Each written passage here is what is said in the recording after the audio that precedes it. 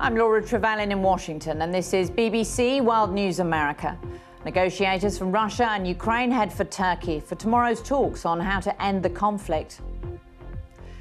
In the besieged city of Mariupol, the mayor says 5,000 people have been killed since the war began. President Biden refuses to back away from his declaration that Vladimir Putin cannot stay in power, saying he was speaking from a sense of outrage. The slap which staggered the audience at the Oscars. Now the Academy has condemned Will Smith. And a city of 25 million people, Shanghai in China, is going into a 9-day lockdown, more than 2 years after the pandemic began.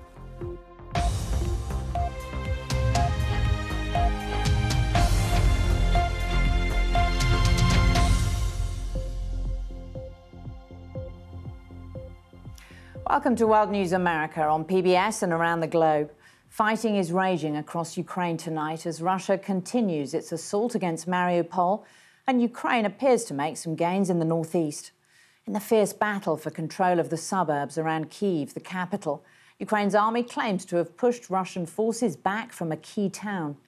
Meanwhile, President Zelensky says his government is prepared to talk about adopting a neutral status as part of a peace deal with Russia, though it would have to be put to a referendum. The BBC's Jeremy Bowen starts our coverage with this report from Kyiv.